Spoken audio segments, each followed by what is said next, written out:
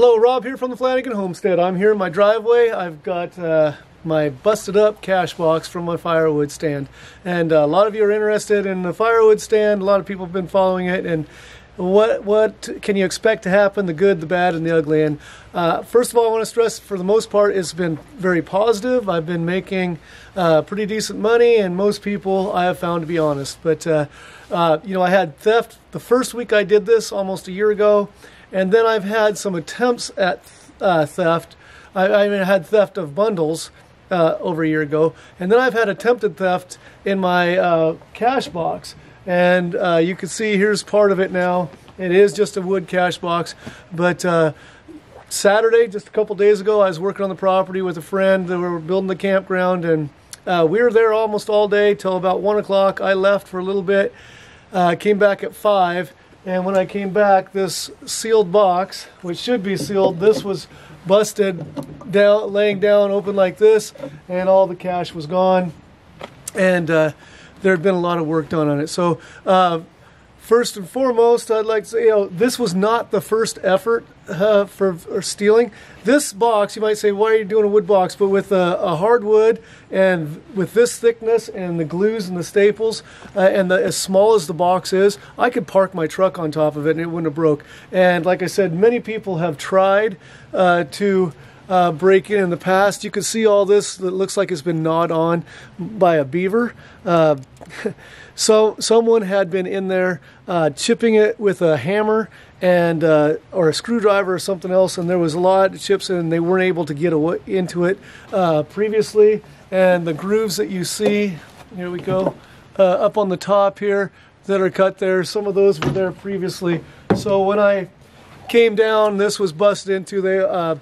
I'm guessing it probably was the same person, and he couldn't get in with a hammer and some other stuff, so he went home and got a crowbar and came back and got into it. So that's frustrating. And the biggest mistake I think I made in this is, and not just making it a wood one. You know, someday I'm going to buy a metal box. I don't have all the welding equipment I need to make a good one, but I typically put 30 bundles in the firewood stand at one time, and they're $5 a bundle. And so there can be up to $150 worth of cash. And when I reload the firewood stand, then I take out the cash. And we were down to just a few bundles left, probably 5 bundles left. And so I hadn't taken the cash out for a while. So whoever broke in probably got away with over $100. And so, not that that's going to cripple me financially, you know, this is just spending cash for me, but it's enough that it rewarded him that he's probably going to want to do it again. So when I fix this, until I get a metal box, I'm just going to fix this back up or make something similar. He's going to see that and go, hey, I got $100 last time, and so, or over $100, I'm going to go do this again. Whereas if I emptied my box more often, because I'm going down there quite a lot because I'm working on developing the campground. If I was to empty my box daily or whatnot, then if someone was to break in, they get $15. They'll still ruin my box, but the effort and the risk of getting caught wasn't worth $15 or $20. So I'm probably, when I put this back up, going to be emptying the box more rapidly. So if they do steal something, not that I don't lose more money, but so they don't get rewarded and want to come back again. It's just like when I go to a new fishing hole. If I catch a bunch of fish, I'm going to come back. If I go fishing and I'm not catching anything, probably not going to come back. So I don't want them catching anything.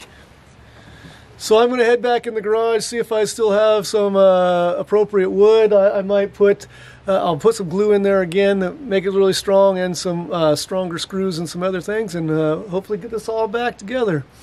And as I said, for the most part, this has been a positive experience. Lots and lots of honest people leaving money in, and just, you know, but it takes 1 or 2 yahoos to ruin the whole bunch. As a matter of fact, you know, this happened on Saturday. I came back from church on Sunday, and this, I had left it like this, open on Saturday night, and then there was 4 or 5 bundles left. And when I came back from church, someone had tried to push this back up, and they had taken a couple bundles and they left cash in there, because even though my cash box was broke, they put cash in there and they tried to make it so nobody could see that there was cash there, and I was able to get that. So that's the type of people that this firewood stand is for.